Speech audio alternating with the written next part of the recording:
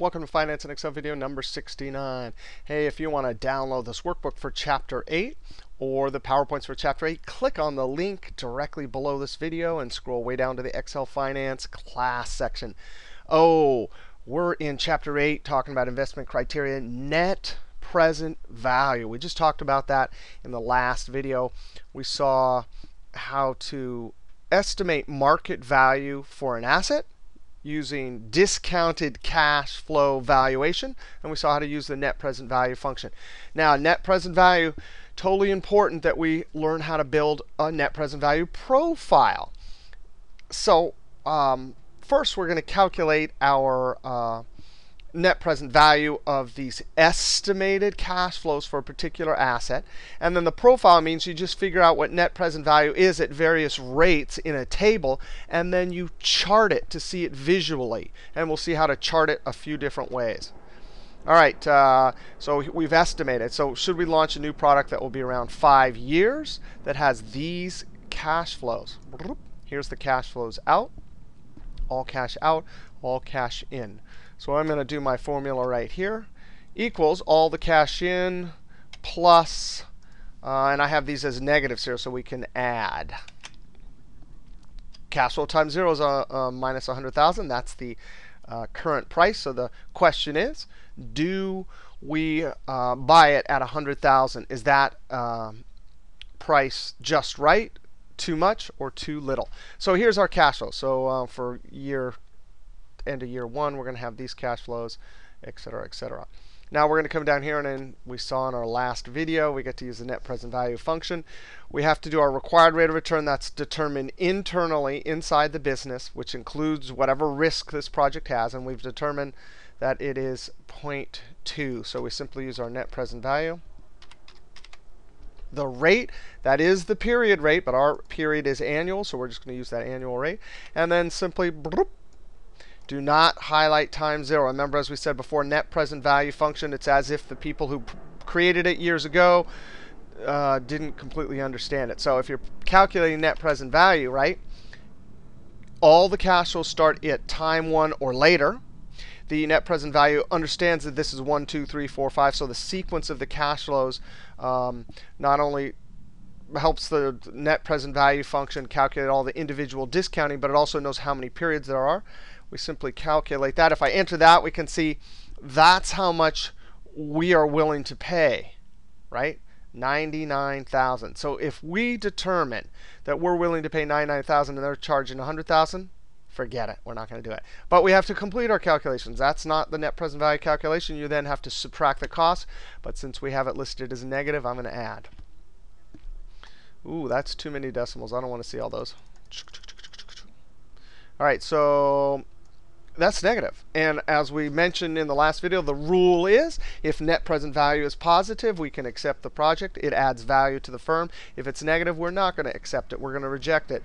It will decrease, take away value from the firm. So the answer is no.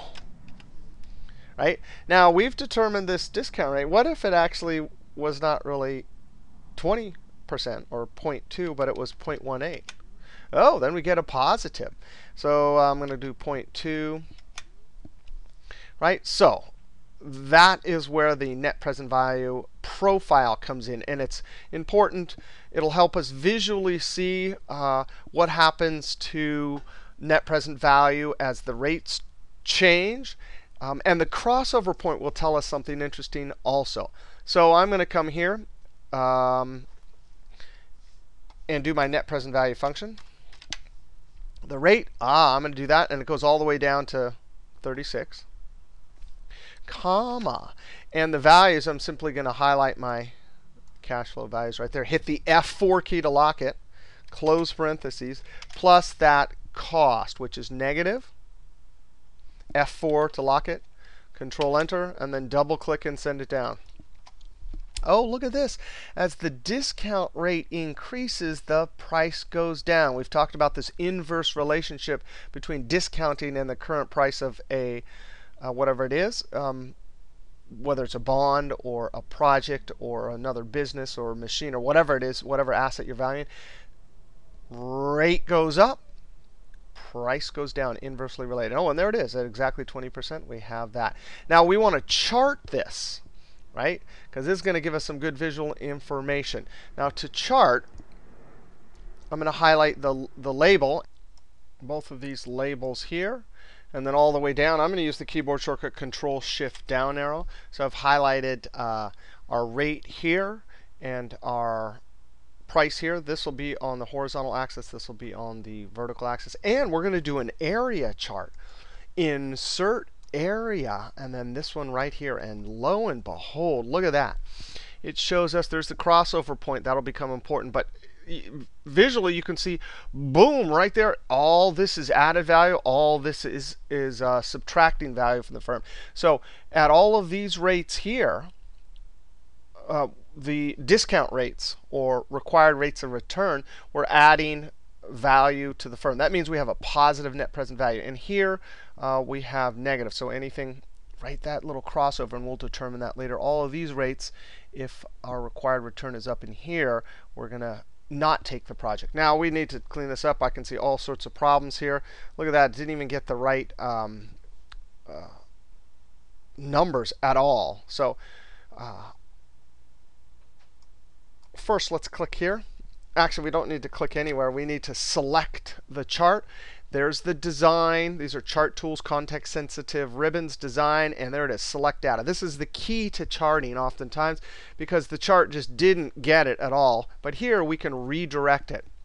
So we click there. Now on this side are the numbers, and on the series, right? And over here is the horizontal labels or categories. So I'm going to click Edit, and it just didn't get anything. It put in the default 1, 2, 3 we can see here. So we simply make sure that the cursor's there and then highlight the percentages. And then click OK. All right, so we can already see that's starting to look better there. I'm going to click OK. I'm going to delete this for the time being. We will come back and talk about why I have those labels set up the way they are there. All right, so there we have our rates. And this is a mess here. Let's go back up here. I shouldn't have closed that. And here we can edit. Now I'm going to click here. It looks like that one right there. We don't need that one, so I'm going to remove. And then by default, it took this one there. So you see the chart wizard totally mixed everything up. That will be fine. I'm going to click OK. Now here, I need to format this. So I'm going to click on it and right-click Format Axis or Control 1. Control 1. And I want to do number. And I'm going to say 0 decimal places. And maybe how about currency? So like that. OK, so we see some dollar signs there. All right. We'll come. We don't want this. I'm going to delete this. Now we want to talk a little bit about this. Right here's the positive net present values. Here are the negatives, and I would like to see a different color. I want this to be one color and this to be another different color. I want to maybe use red for bleeding, losing money, and then green for making money. So I'm going to click here and go up to Home, and how about just use this button right here? I'm going to go to More Colors and select a green or something. Now that's all. That's not what we want, but it's all green. But that's the starting point. And oftentimes with charts in Excel, you have to trick them. So I'm going to scoot this up here. And the way you trick them is you add a second series to the chart. So that's why this column is going to be a positive net present value, and this one's going to be negative. So in essence, we're going to plot a second column and add it, but it's just going to have the negative values. That'll then you'll have two data series here, and you can change the color. So I'm going to do a formula like this. Really, we could just come down here to the crossover point and go equals net present value. Actually, we could cheat and put this in edit mode and copy. Copy in edit mode, escape. Put it back into edit mode and Control V.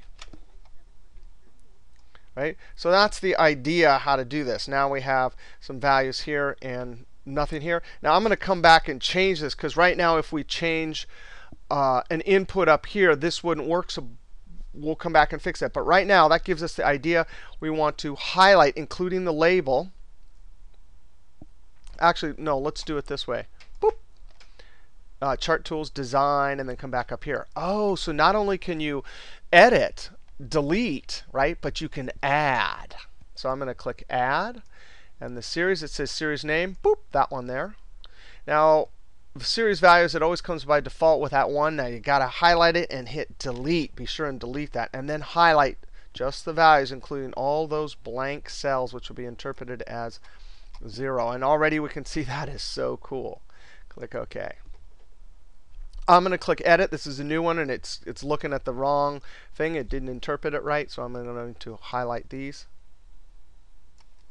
I don't think that would matter here, but just to keep both of them, so anytime we click on them, we can see we have the correct labels. Click OK. So that's looking good. Now we can click on this one.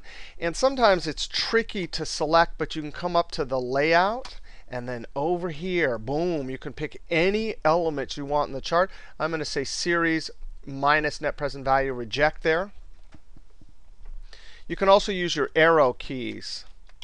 I'm using my arrow keys. If you've ever noticed, the arrow keys inside of chart move through the different elements. That one, see, they're all highlighted. This one, it's just that. And those mean that all the other ones are 0. So now we can change the color. Home here. Red. Oh, looking great already. So visually, we can see whatever that dividing point, whatever that rate is there, that's called the crossover rate. It's actually called the internal rate of return. It means for this cash flows, that's the rate at which net present value is 0. But nevertheless, for us, just think of it as a hurdle, right?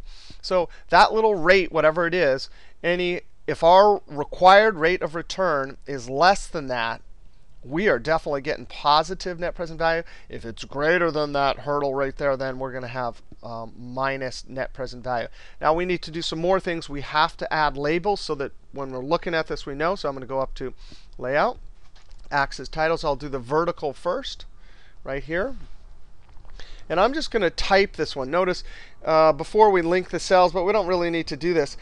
This one is highlighted. You start typing. I'm going to type NPV. Notice when you're typing, it's all of a sudden default up here, but hit Enter, and it enters it. Let's add another one. This time I'm going to go horizontal, title below.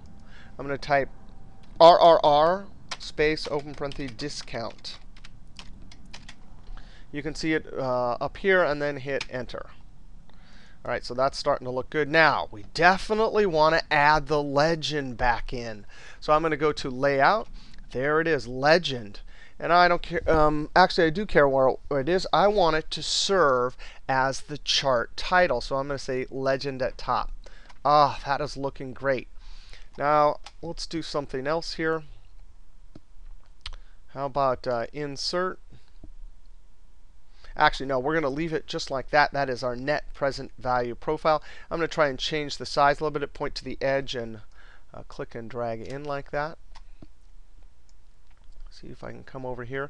Now, I want this dynamic. Right now, if we changed some cash flows or something, if I made this minus 80,000.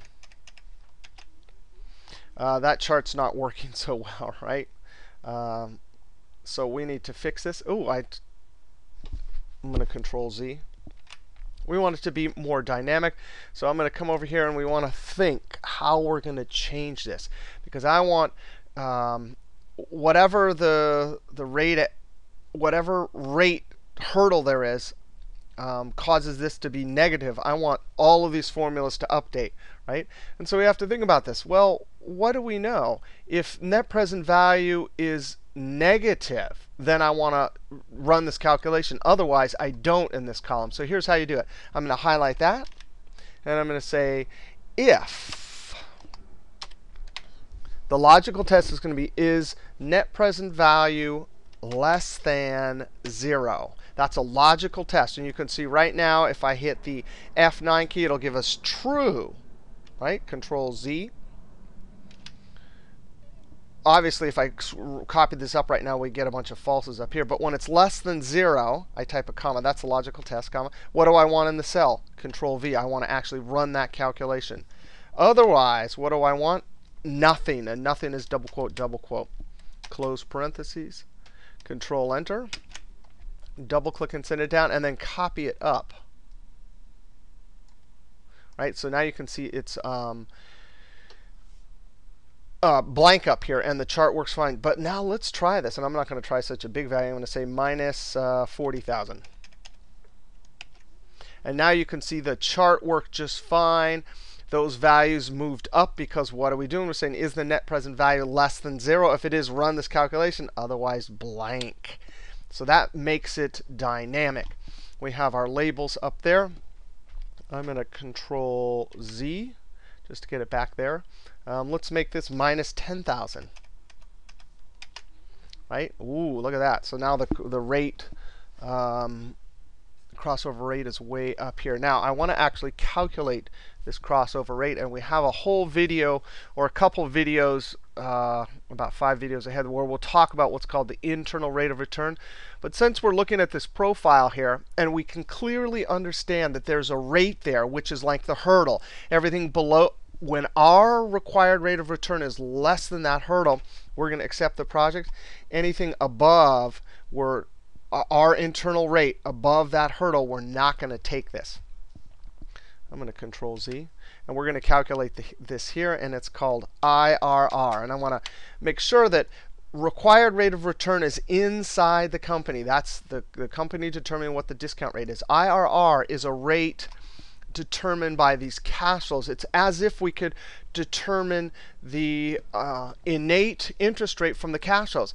Oh, but wait a second. We already did that. Remember, in earlier chapters, like for bonds, could we look at the cash flows and figure out what the yield to market was? Yeah. In chapter 5, I think it was, we knew the cash flows from a loan, and we were able to determine the rate. Now, in those earlier examples, we used the rate function. But guess what? There's specifically for this situation a function called IRR. Just like for our net present value, there's a net present value function. So I'm going to do equals IRR. And this is the easiest financial function there is. It's as if the people, when they got around to programming IRR, just programmed it perfectly. Because all we have to do is highlight the cash flows, including times 0. And it will tell us the actual hurdle. And so I think if we increase the decimals a bit, I'm going to go to the home ribbon, and then we can see that is the hurdle rate. Now, what's so amazing about this, not only can we get the net present value, the internal rate of return, which is that point at which we have positive or negative net present value, and everything here, the chart and everything, will update if we just come up here. I'm going to do that 10,000 one again, right? So now the internal rate of return is 29, way up here. So, and you could even draw a little line there and say, hey, that is the point at which difference between positive net present value and negative net present value. All right, that's a little bit about the net present value profile, building a table to show the net present value profile, and a chart. All right, we'll see you next video.